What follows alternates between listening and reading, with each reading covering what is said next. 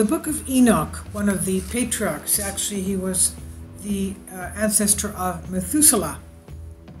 It was banned from the Bible, even though it was read in the Orthodox Church of Ethiopia. It tells of the true story of humanity. In its entirety, the Book of Enoch is made up of 5 books: the Book of the Watchers, the Book of Parables, the Astronomical Book, the Dream Visions, and the Epistles of Enoch, containing some 100 characters. These chapters tell the story of the 7th patriarch in the book of Genesis, Enoch. He was the father of Methuselah and grandfather of Noah, the same Noah in the biblical story of the deluge, the great flood of Noah's Ark.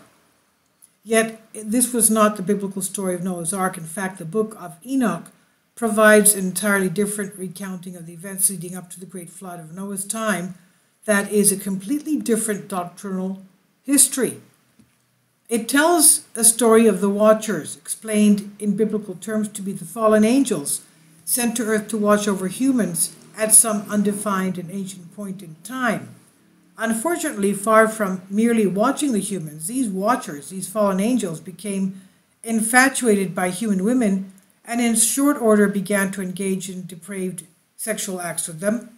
The book of Enoch tells of the children born through this interbreeding between watchers and humans called the Nephilim. These Nephilim were, as described, giants and savages that endangered and pillaged humanity, or said another way, supernatural man-eating giants. We even have, I want to put my comment in here, in Greek mythology of ancient Greece, these human giants were man-eating giants. If you even read the book of the Odyssey of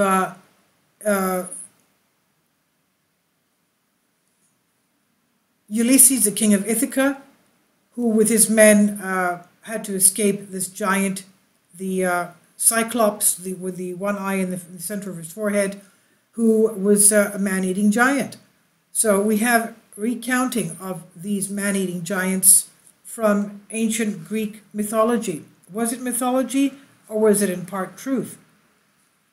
Now, anchored with what the Watchers had done, those described as gods chained them in a subterranean prison deep within the earth.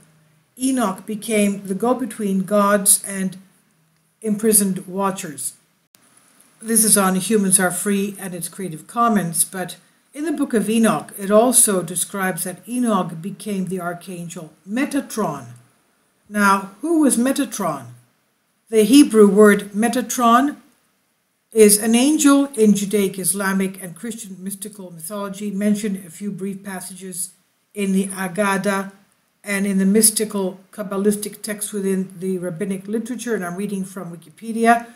The figure forms one of the traces for the presence of dualistic proclivities in the otherwise monotheistic visions of both the Tanakh and the later Christian doctrine. The name Metatron is not mentioned in the Torah, and how the name originated is a matter of debate. In Islamic tradition, he's also known as Metatron, the angel of the veil. In folklorist tradition, he is the highest of the angels and serves as a celestial scribe, or the recording angel. In Jewish Apocrypha and early Kabbalah, Metatron is a name that Enoch received after his transformation into an angel. As we know, he did not die. He was taken up into heaven, and from there he was transformed into an angel. The origins from Hellenistic time mention of a second divine figure, either beside Yahweh, God, or beneath him, occur in a number of Jewish texts, mostly apocryphal. These Jewish traditions implying a divine dualism were most frequently associated with Enoch. In the rabbinic period, they center on Metatron, often in the context of debates over the heretical doctrine of 2 powers in heaven. Ultimately, these ideas appear to go back to differing interpretations of the heavenly enthronement passages at Exodus 24:10 and Daniel 7:9, and perhaps even Ezekiel 1:26, interpretations that came to distinguish what was orthodox from what was heretical in Judaism. Among the pseudo-epigrapha 1 Enoch, the book of parables, presents two figures, the Son of Man and Enoch. At first, these two characters seem to be separate entities. Enoch views the Son of Man enthroned in heaven. Later, however, they prove to be one and the same. Many scholars believe that the final chapter of the book of parables are a later addition. Others think they are not, and that the Son of Man is Enoch's heavenly double, similarly to the prayer of Joseph, where Jacob is depicted as an angel. The book of Daniel displays two similar characters, the Ancient of Days and the one like a man. Parts of the text in Daniel are Aramaic and may have been changed in translation. The Septuagint reads that the Son of Man came as the Ancient of Days. All other translations say the Son of Man gained access to the Ancient of Days and was brought before that one. The identification of Metatron with the Gnostic 3 Enoch, where the name first appears, is not explicitly made in the Talmud, although it does refer to the Prince of the world, who was young but now is old. However, some of the earliest Kabbalists assumed the connection. There also seems to be two Metatrons, one spelled with 6 letters in Aramaic Hebrew, and one spelled with 7 letters in Hebrew. The former may be the transformed Enoch, Prince of the Countenance within the divine palace. The latter, the primordial Metatron, an emanation of the cause of causes, specifically the 10th and last emanation, identified with the earthly divine presence. Furthermore, the Merkabah text Ru Re Yuhod Yahazik identifies the Ancient of Days from the book of Daniel as Metatron. Now the Talmud.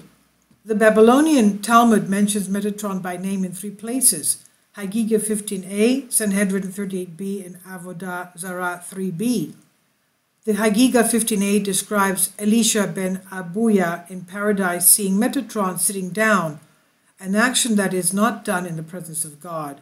Elisha ben Abuya therefore looks to Metatron as a deity and says heretically, "There are indeed 2 powers in heaven." The rabbis explain that Metatron had permission to sit because of his function as a heavenly scribe, writing down the deeds of Israel. The Talmud states it was proven to Elisha that Metatron could not be a second deity, but the fact that Metatron received 60 strokes with fiery rods to demonstrate that Metatron was not a god but an angel and could be punished. In Sanhedrin 38b of the Minim tells Rabbi Edith that Metatron should be worshipped because he has a name like his master. Rabbi Edith uses the same passage, Exodus 23:21, to show that Metatron was an angel and not a deity and thus should not be worshipped. Furthermore, as an angel, Metatron has no power to pardon transgressions, nor was he to be received even as a messenger of forgiveness. In Avodah Zarah 3b, the Talmud hypothesizes as to how God spends his day.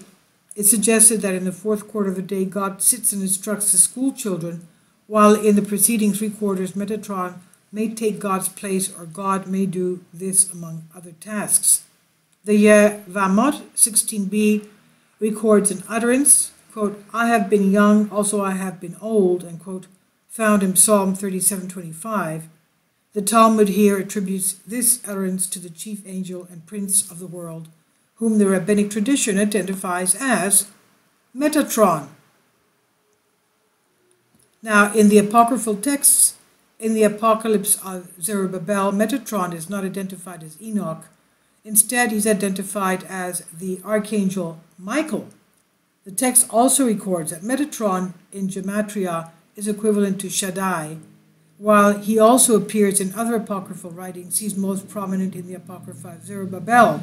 In these writings, he plays the role of heavenly interlocutor delivering knowledge about the coming messianic age.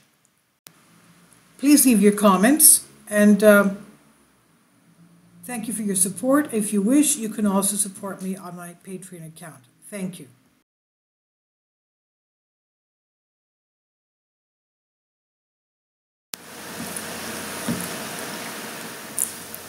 If you'd like to join me on my Patreon account, you will hear content not covered by mainstream media.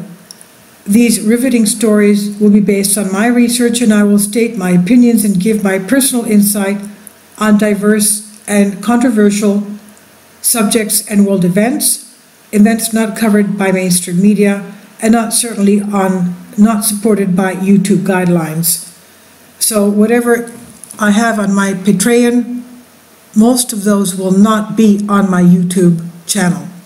Please consider becoming a member today. More of the most significant and important videos will be on my Patreon channel. Your support helps me to continue my research and keeps this YouTube channel alive. And we depend on your support, your generous charity, because we help economically challenged families here in Athens, Greece, in Kapota, and we also help the young generation with university tuition and the community around our church. Thank you.